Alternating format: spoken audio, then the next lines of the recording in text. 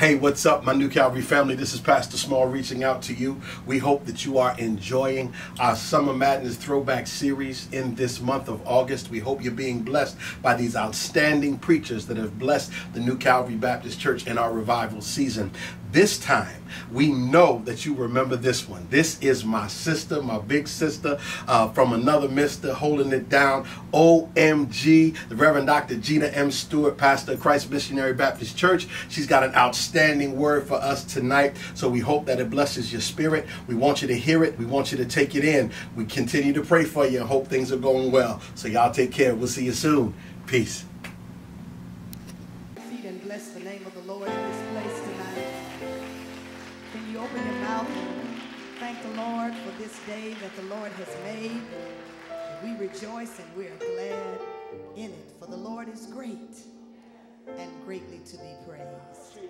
We bless and thank our God tonight for this privilege to be in worship, for this opportunity to be refreshed, for the times of refreshing in the presence of our God. For certainly we're living in times where we need revival.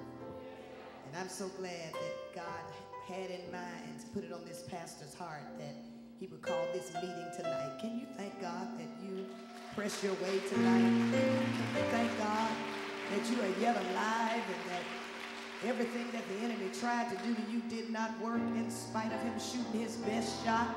Can you clap your hands and give God praise for the victory that is already yours in Christ Jesus? Would you reach out and touch somebody's hand now as we go to God in prayer? God, we are so grateful tonight. We do bless your name because your name is a name that is above every name, and your name is worthy to be praised. Your name is a strong tower. The righteous can run to you and find safety. And so we say thank you tonight for the power that's in your name. We say thank you for the power that's in the name of Jesus, that demons tremble at the sound of that name. And now we speak your name.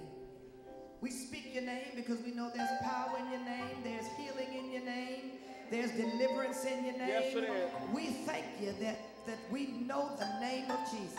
It's the name of Jesus that saves some of us. And we give you praise tonight. We say thank you for revival. We say thank you for this opportunity to be in your presence. We say thank you for the hand that we hold. We thank you that they are proof that the God we serve is still a God who works everything out for our good.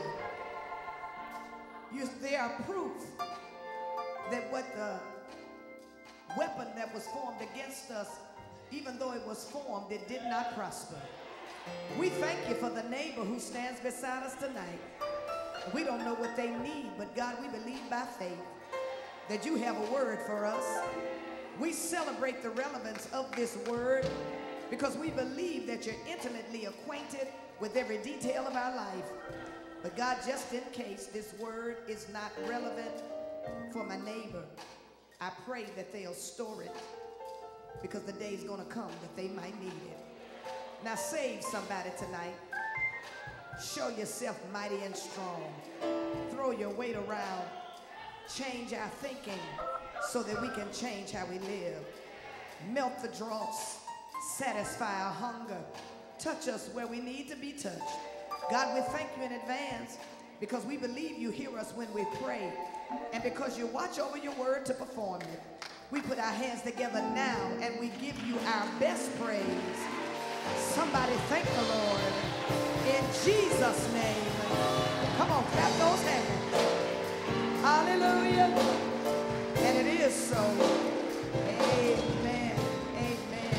Before you take your seat, would you help me thank God for your pastor, for my brother, for your leader, for the comedian.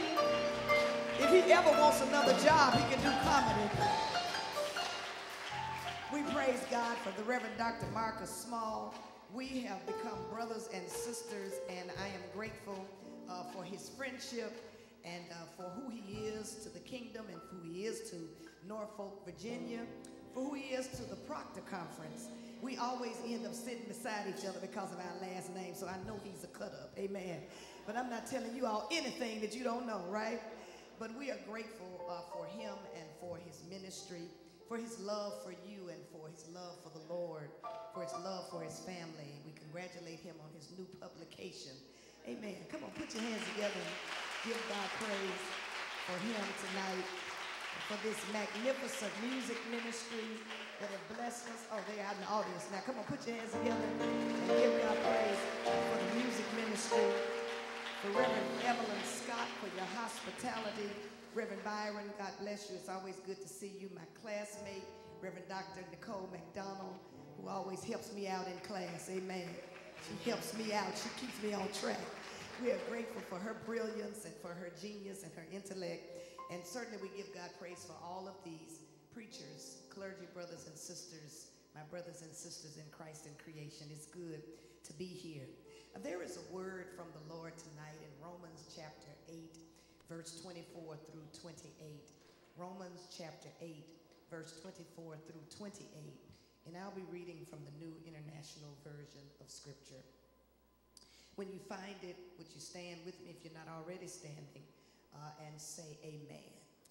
Romans chapter 8, beginning with verse 24 through 28. Romans chapter 8, verse 24 through 28. When you find it, say amen. And I believe it's on the screens. For in this hope we were saved. But hope that is seen is no hope at all. Who hopes for what they already have? But if we hope for what we do not yet have, we wait for it patiently. In the same way, the Spirit helps us in our weaknesses. For we do not know what we ought to pray for, but the Spirit himself intercedes for us through wordless groans. And he who searches our hearts knows the mind of the Spirit, because the Spirit intercedes for God's people in accordance with the will of God.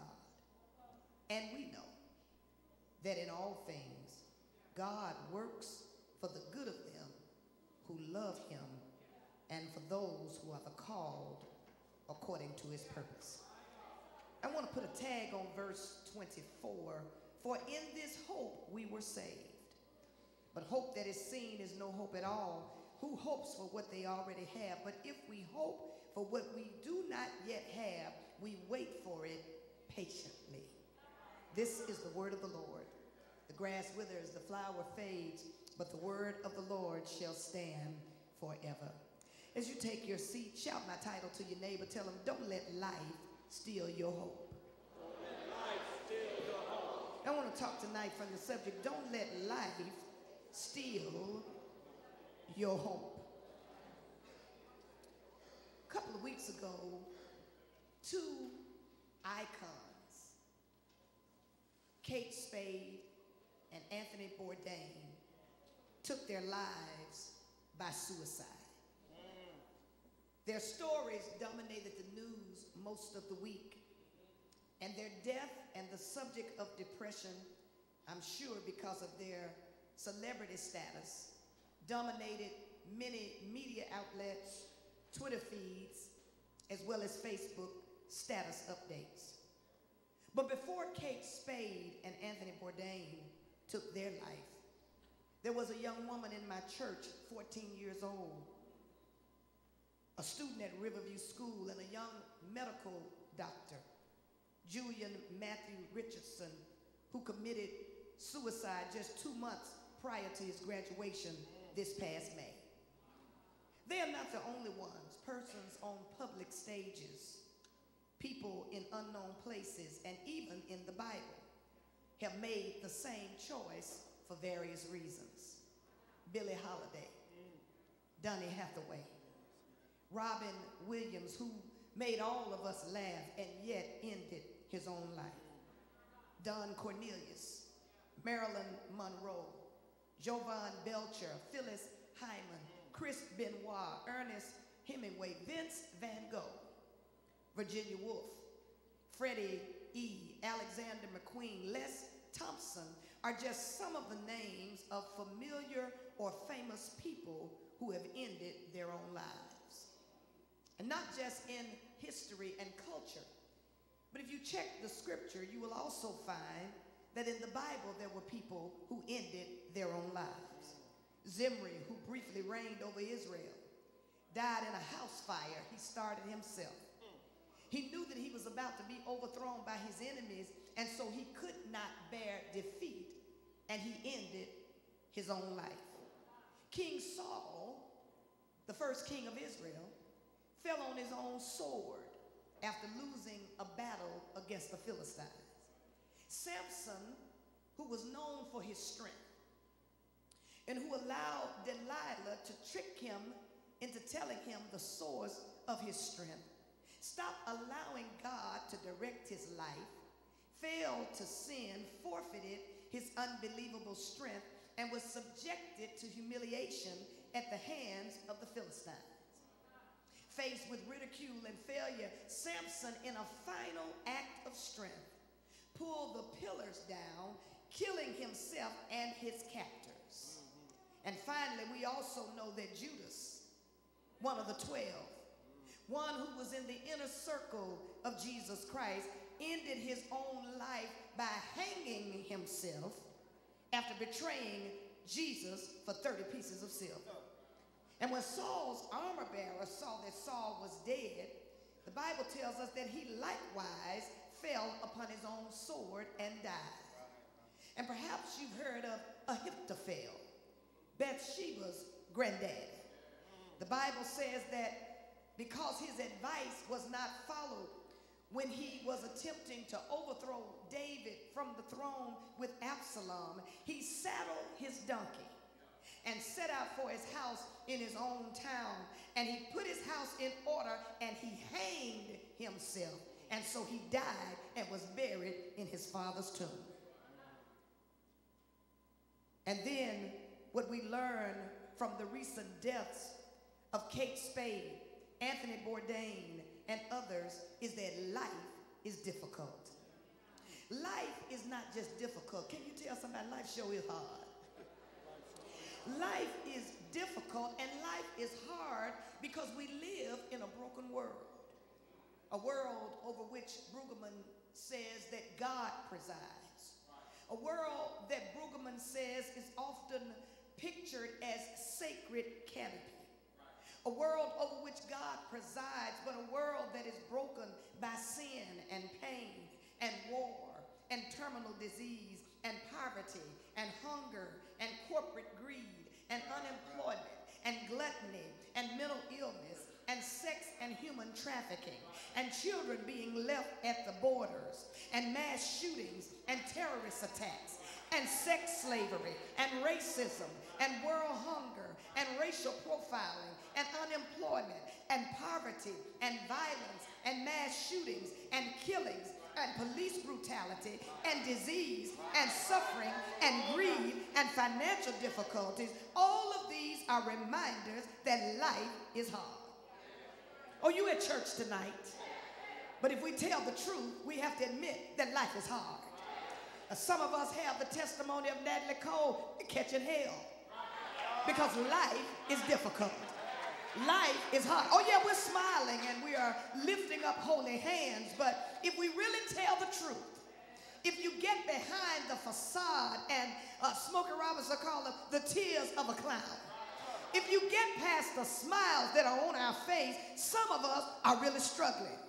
Because the truth of the matter is, saved, sanctified, filled with the Holy Ghost, do speak in tongues as the Spirit gives utterance, but life can still be hard. Life can be hard. Life can be difficult. Life can be painful because life brings pain. Life can be painful because of physical pain. Pain has been described as physical suffering or distress due to illness or injury, bodily disorder or disease. Someone here is living with physical pain. Physical pain from an accident, an injury, or even sickness or disease. You want to stand up, but you can't stand up. You want to lift your hands, but you can't lift your hands because you are living with physical pain. Your body is telling you one thing and your mind, come on here, is saying something else. Somebody knows about physical pain. But not only is there physical pain in the house, there is emotional pain. Pain that is internal. It is the pain that arises out of the invisible wounds that happen to us from living this life.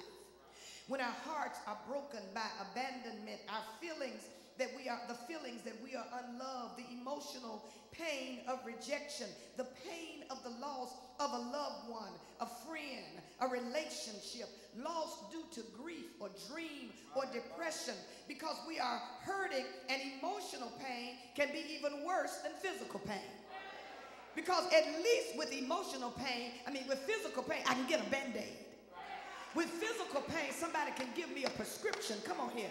With physical pain, I can take a pill or take a Tylenol and end it all. But emotional pain sometimes can be so devastating because there's no pain like the pain of rejection.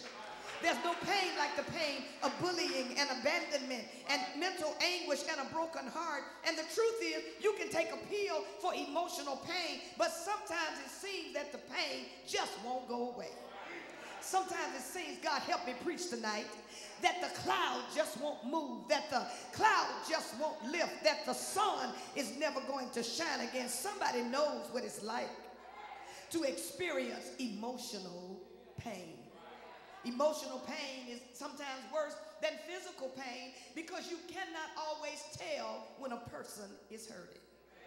And although the suicides of Kate Spade and Anthony Bourdain have generated a great deal of discussion around depression as the cause of suicide, the truth is that we see from biblical examples that there are many reasons why people end their lives.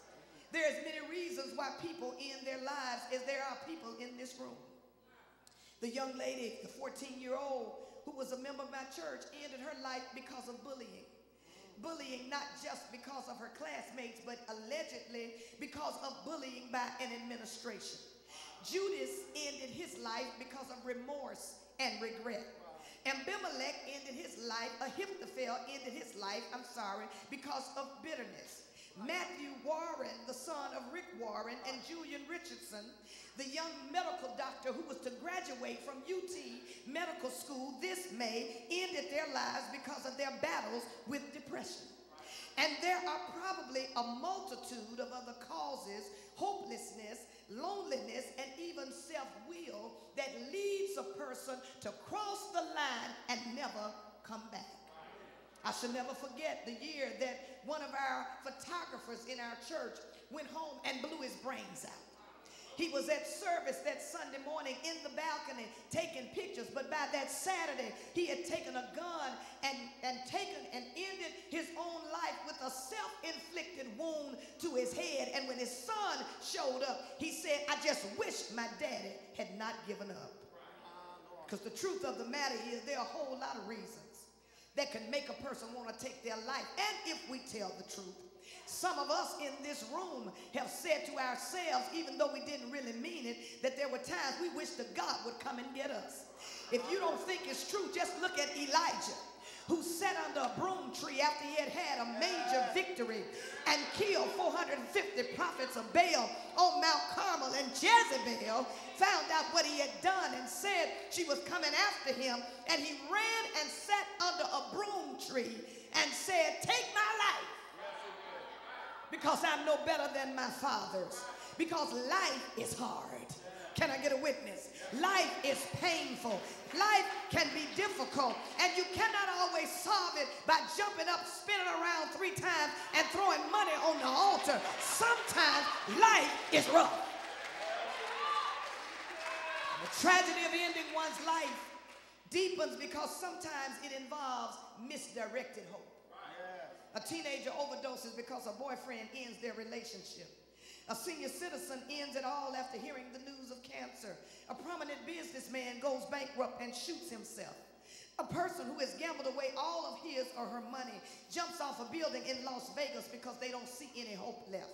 When losses seem irretrievable or irrecoverable or irredeemable, and there seems to be no exit, that's the problem. When there seems to be no exit to the pain, when it looks like it's never going to get any better, even though ending one's life is a permanent solution to a temporary situation, many people suffer from a loss of hope or misdirected hope, both of which breed hopelessness. Perhaps this is why Paul tells us in tonight's text, we are saved by hope. Hope is an expectation or belief in the fulfillment of something desired. Hope is the existential, Reverend Nicole, direction of one's whole self toward an expected or promised future. Hope is the expectation of a favorable future under God's direction. Hope is different from optimism. Yes, people with faith do live with an optimism bias, but optimism is the view that everything is going to work out fine because it has to, but the truth of the matter is that ain't always true. If we look at what's going on in the news today with children being separated from their parents and a president in the White House that acts like a preschooler who refuses to do something about these children separated from their parent and lying like he can't do anything, because the real smoke screen is that he's really trying to get us to build a wall and using children as a bargaining chip. It doesn't necessarily mean that things always work out because they have to. Slavery is proof that things don't always work out because they have to. Black and brown bodies dying in the street are proof that things don't always work out because they have to. So hope is more than optimism. Hope is knowing that it's the confidence that there is ultimate meaning in the midst of my loss, and that somehow in the midst of all the madness, everything is going to work out for the good in the fullness of time. We can live without optimism, but we cannot make it without hope. Biblical hope is based on the faithfulness and the integrity of God. Can I give you a news flash and tell you that folk are fickle, but God is faithful? And because God is faithful, you have hope. You can have hope and a future. Circumstances cannot be trusted, but God can be trusted. Hope is what rescues us from despair. Hope is what keeps us from lowering our expectations. Hope is what gets us through hard times. Hope is what gets us through bailouts and layoffs and divorce and disappointment and financial meltdowns and mortgage meltdowns. Hope is what sustains people in third world countries who don't have basic water, who don't have the basic necessities of life, but they can sing praises to God for an hour and 30 minutes because they are saved by hope. And Paul says we are saved by hope. Hope is what sustains people living in third world countries in South Africa, living with the residue of a legacy of apartheid, poverty and oppression and disease and depravity, but they still have a God that doesn't have to perform. They love a God so much that they can worship him day in and day out and walk to church in the rain, sometimes with no visible evidence of change, because hope is what helps to keep us alive. And Paul says we are saved by hope. And as our text tonight indicates, Paul understood the necessity of hope. Notice what he says. He says, for we are saved. We are rescued by hope. For hope that is seen is not hope. For what a man seeth, what does he have to hope for? Paul was acquainted with pain. In fact, Paul was not a stranger to pain himself. In his letters, he does not mince words about his struggles. One of the reasons why I love the Bible so much, one of the reasons why the Bible is such a source of inspiration for my life, is because we find that they don't mince words. They don't sugarcoat experiences. They don't hide reality from us. In fact, if you read the Psalter, you'll find that over 1/3 of the Psalter, as Walter Brueggemann says, is made up of psalms of disorientation. Psalms that acknowledge that life ain't fair, even though God is good. Psalms that acknowledge that life is not always experienced as sacred canopy, even though God is presiding over the world. I like the Bible because the Bible gives us stories of real life folk who had struggles just like us. Paul had a thorn in his flesh. And the Bible tells us that for 3 times he sought the Lord, that the Lord might remove the thorn, that it might be taken away from him because it was limiting his range of motion. Somebody knows about the pain that limits your range of motion. Some of you tonight are saying like Paul, if I could just get rid of this, if this could just let me go, if I could just shake this, I could be better, I could serve better, I could love better, I might even have a better attitude. But sometimes, how many of you know that God doesn't move the thorn, but God gives you the grace to handle the thorn in the midst of the... I wish I had somebody that could just tell somebody his grace is sufficient. And his power is perfected in your weakness. Paul said, therefore I glory in my infirmities, that the power of Christ might rest upon me. For when I'm weak, then am I strong. Paul knew what it was to live with pain. 2 Corinthians chapter 1, verse 8 through 11, he talks about the hardships that he suffered in the province of Asia. He said, we were under great pressure, far beyond our ability to endure, so we despaired for our life. In 2 Corinthians chapter 11, verse 24, he says, 5 times I received from the Jews 40 lashes minus 1.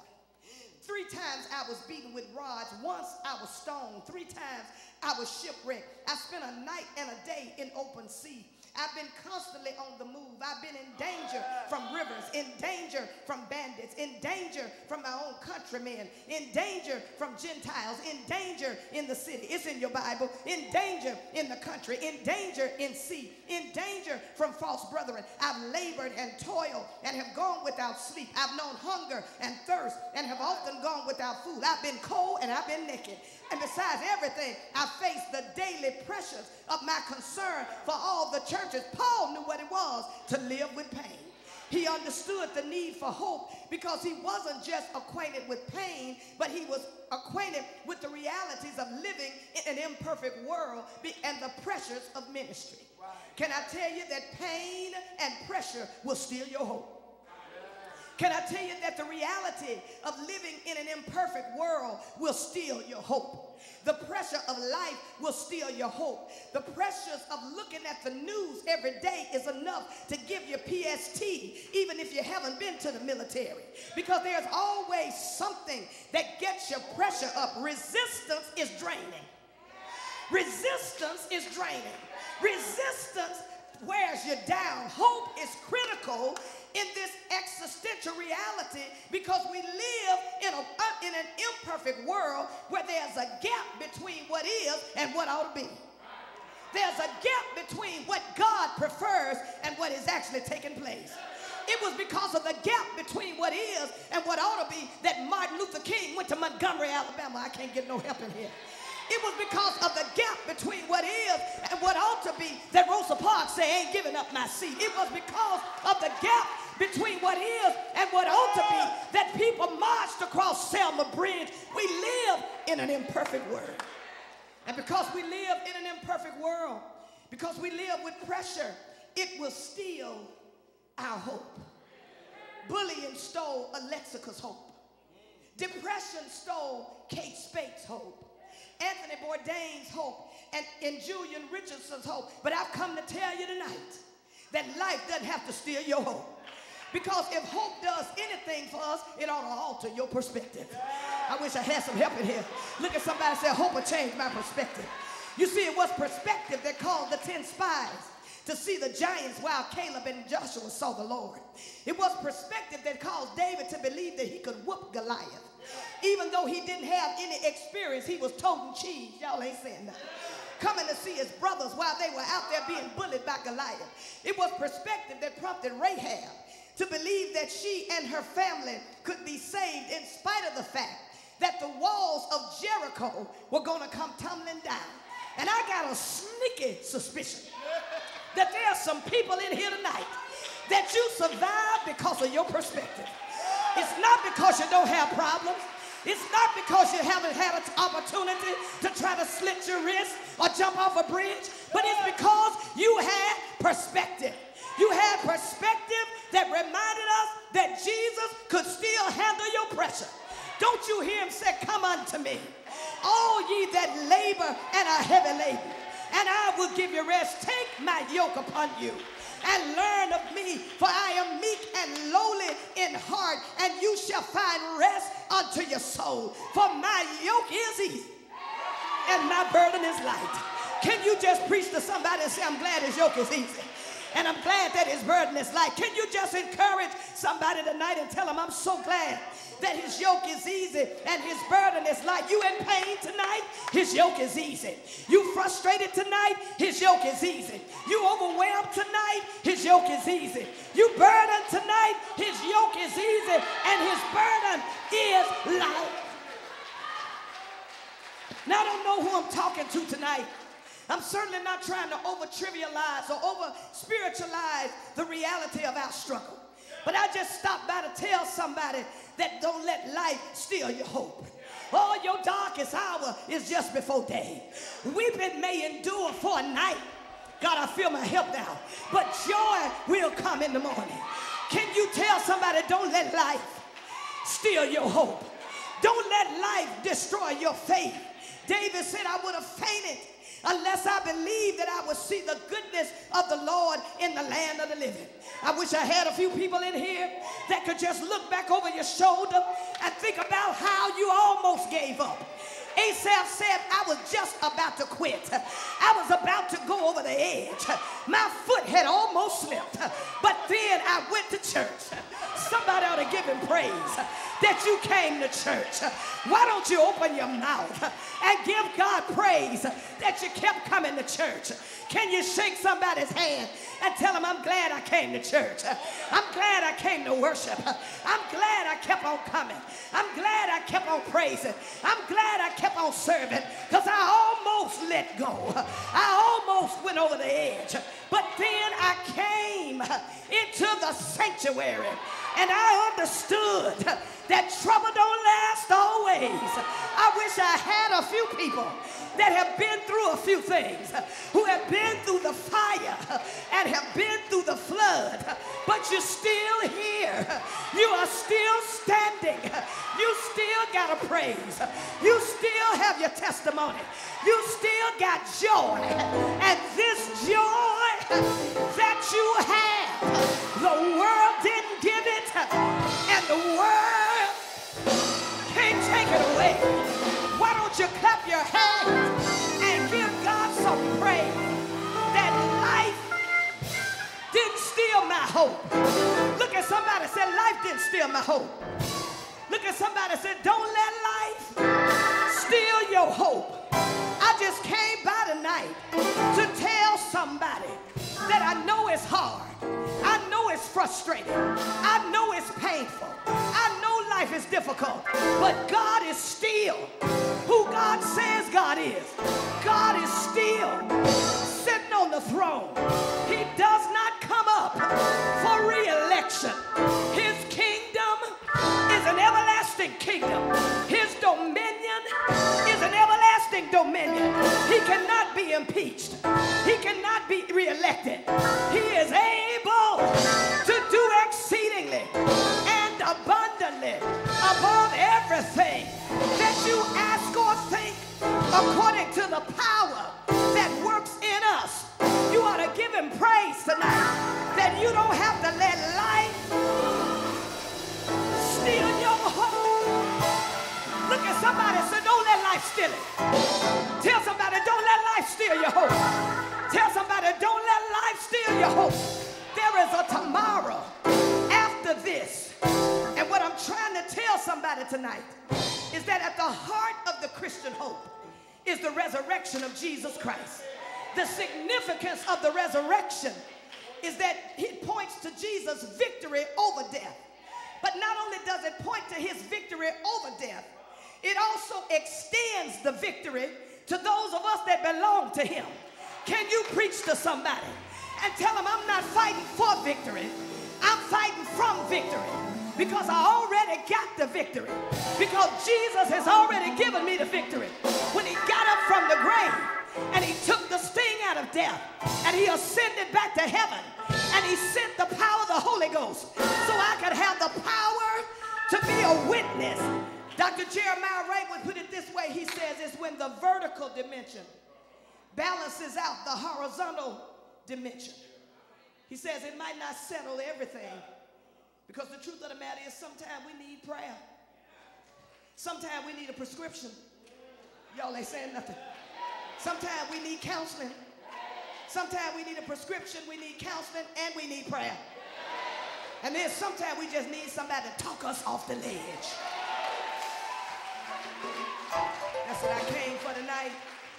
I just came to talk somebody off the ledge.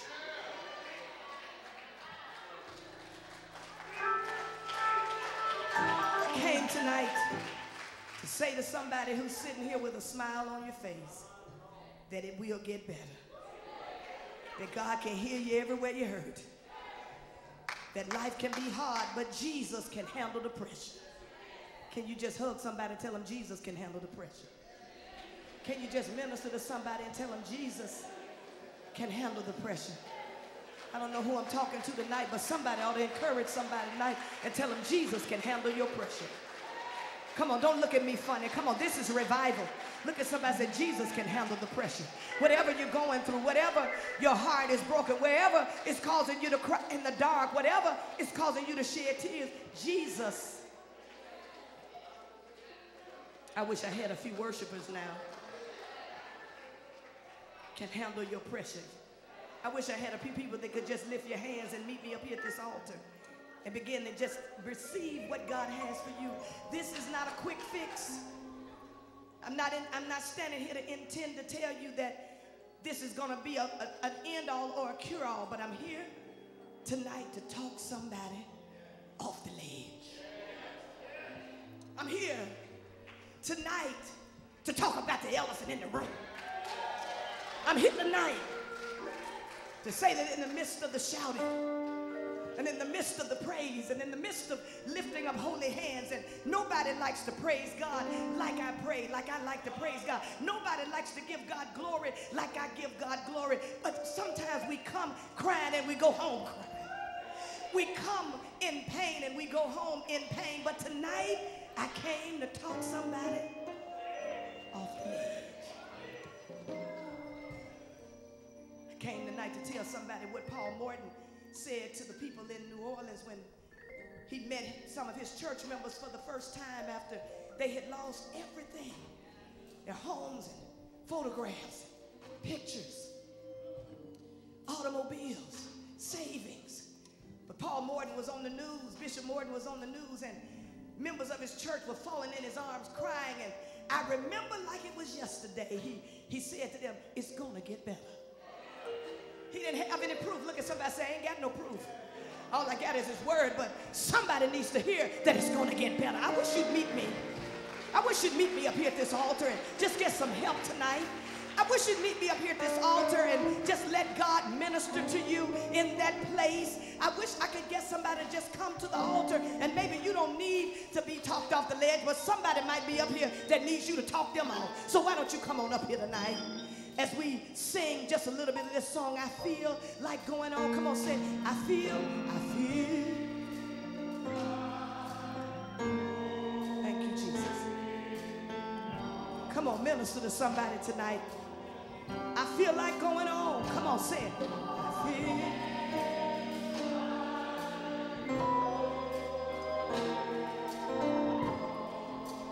Squeeze that hand and say, don't let life steal your hope. Though trials may come on every hand,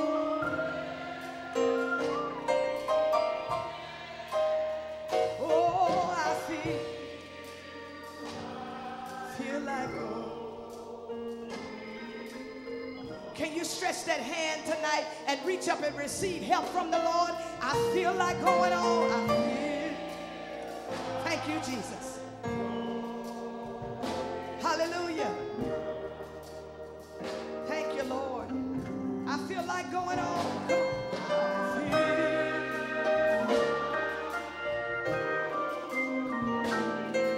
Feel like going on. Trials come, go try. Trials may come.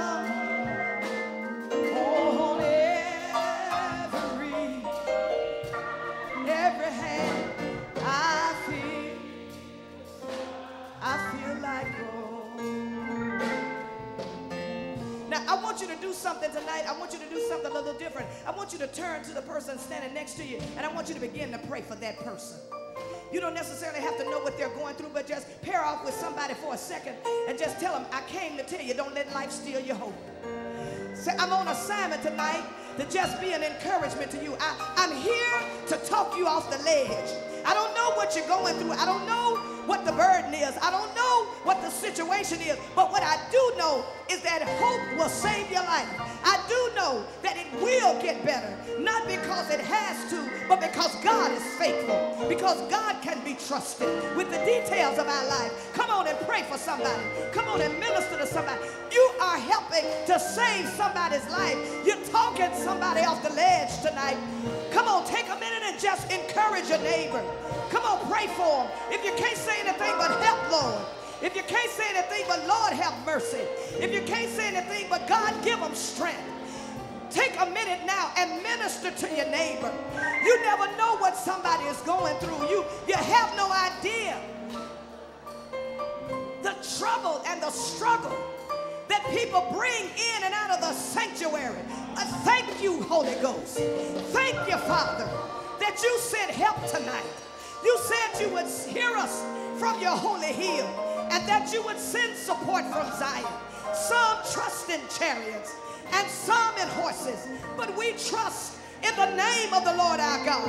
And so, God, tonight, we say thank you that we go from faith to faith and from strength to strength. We say thank you for the hand that we hold. We say thank you for intervention. We say thank you for divine intervention. And not just divine intervention, but we say thank you that you're using somebody to be an extension of your ministry, to be an extension of your hand. And now we ask that you lift the burden, that you lighten the load, that you strengthen our hands. Your word says that as our days are, so shall our strength be. So we say thank you that you're giving us strength for our days. You're giving us strength for the assignment. You're giving us strength for every obstacle, for every difficulty. We thank you for your grace that is sufficient and for your power that's perfected in our weakness. Now, God, hear our prayer. Hear the cry of our heart. Thank you for the hand that we hold. Thank you for my neighbor. Thank you that they still have hope and a future. I speak life to my neighbor now. I speak hope to my neighbor now. And I thank you for hope that's not seen. But hope that is not seen is not worth waiting on. So I give you praise. I give you praise that better days are ahead. That it's going to get better. In the name of Jesus. And we put our hands together now. And we bless the Lord. And we give you the glory. Hallelujah. Come on and bless him. Come on, open your mouth. Come on, give him glory. Look at somebody and say, don't let life steal your hope. Come on, tell somebody, don't let life steal your hope. Don't let it steal your hope. Don't let it steal your hope. Thank you, Jesus. Don't let it steal your hope. Don't let it steal your hope. Don't let it steal your hope. Thank you, Jesus.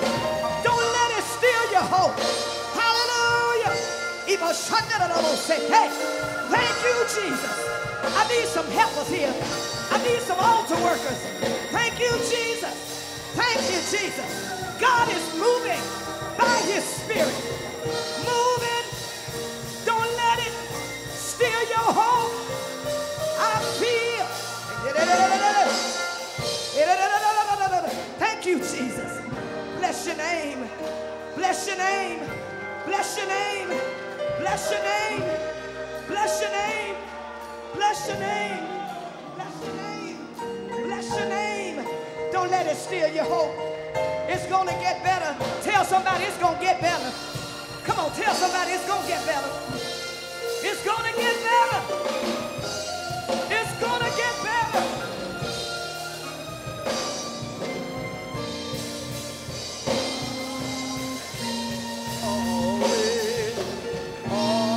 Come on and give God a praise in this place. I feel like going home. I feel like going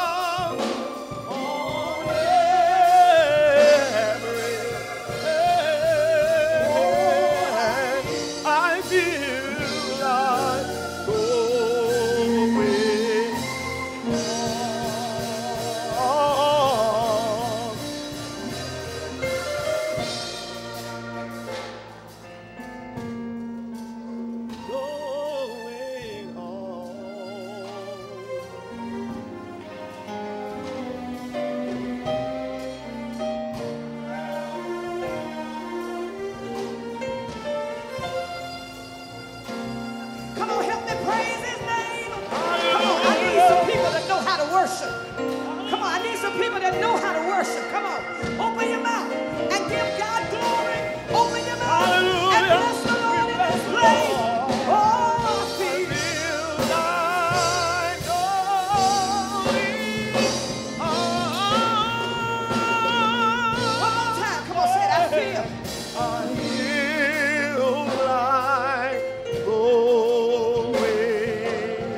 Ain't nobody mad but the devil. Hallelujah. I feel. feel like going on. Though trials come on every hand, I feel like going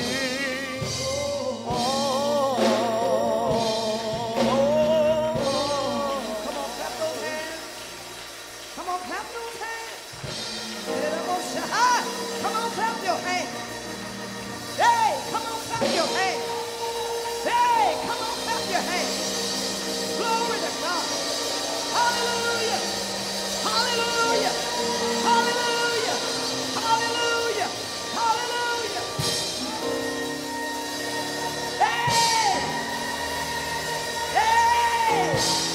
The joy of the Lord is still my strength. Hallelujah.